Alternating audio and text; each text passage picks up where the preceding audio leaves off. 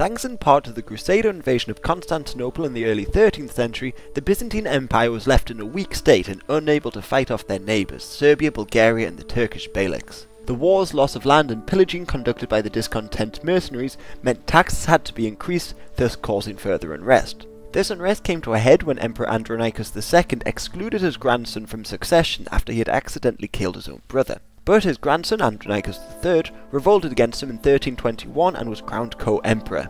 But both emperors remained suspicious of one another and sought alliances elsewhere. Andronicus II got support from Serbia, while his grandson formed an alliance with the Bulgarians. With the help of these Bulgarians, Andronicus III took full power in 1328 and agreed to fight the Serbs alongside the Bulgarians. But this ended in failure, and Andronicus III even decided to fight the Bulgarians unsuccessfully in 1332. But while all this was going on, a rising Turkish Beylik, the Ottomans, had taken important cities like Bursa and Nicaea.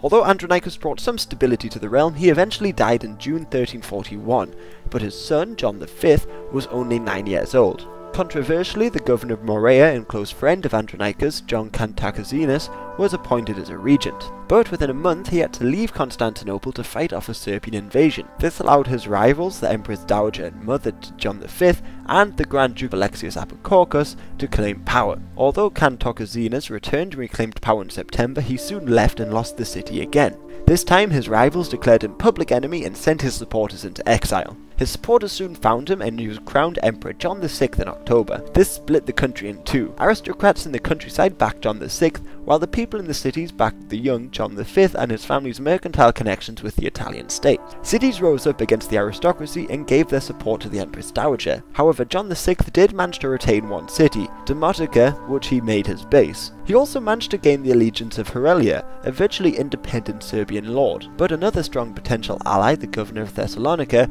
was ousted by the anti-aristocratic zealots who ruled the city independently until after the war. So by mid-1342, with no real allies, John faced defeat. So he promised Stephen Dušan of Serbia a great deal of land in exchange for his support. Within a year, the Serbians took most of Albania and advanced as far south as the coast. However, in April, John VI got the town of Beroia to surrender to him instead of the Serbs. So Stephen Dušan, with no more to gain through this alliance, decided to swap sides and fight for the Empress Dowager, and this allowed him to occupy half of Byzantine land within a couple years. Also in 1344, the Empress Dowager was joined by a new powerful ally, Ivan Alexander of Bulgaria. However, once he took the city he had been promised, Philippopolis, he did relatively little. Despite this, John VI managed to gain a couple allies himself, notably the governors of Thessaly and Adrianople and the Turkish Aydinids. Although he failed to take Thessalonica, he managed to re-establish himself in Demotica. Plus, he took the Rhodope Mountains by crushing the powerful brigand Momchil who controlled the region. But the Aydinids had to withdraw to fight off Crusaders, but in their place he got the support of the Saruhans and Ottomans. Over the next couple years, the Ottomans pillaged the countryside, causing further financial problems for the Empress Dowager. Plus, her strong ally Apokorkos was killed by prisoners in the new prison he had built for them. Also, her other ally Stephen Dušan was of no help. After conquering a vast amount of Byzantine land, he claimed the Byzantine throne for himself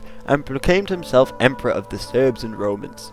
So by early 1347, after a short siege of Constantinople, discontent guards opened the gates to John VI, ending the war, with John V and John VI as co-emperors. However, the new emperors were faced with the arrival of the Black Death and a series of wars. They launched a failed attack on the Genoese colony across the Bosphorus, while the Serbs continued to expand into their land. Also, disputes over inheritance between the two emperors boiled over into a further civil war in 1352. This war lasted until 1357, and John VI and his son were defeated by John V and his allies, Serbia, Genoa and Venice. However, during the war, the defeated John VI had aligned himself once again with the Ottomans, and during this war they seized Gallipoli, their first European conquest. The Ottomans would go on to capture important cities like Adrianople. The Byzantines did manage to retake Gallipoli during a crusade in 1367 and restore their authority in Thessalonica, while the Ottomans expanded into the Serbian Empire. However, yet another Byzantine civil war in the 1370s, this time an unsuccessful revolt led by John V's son against his father for accepting Ottoman suzerainty,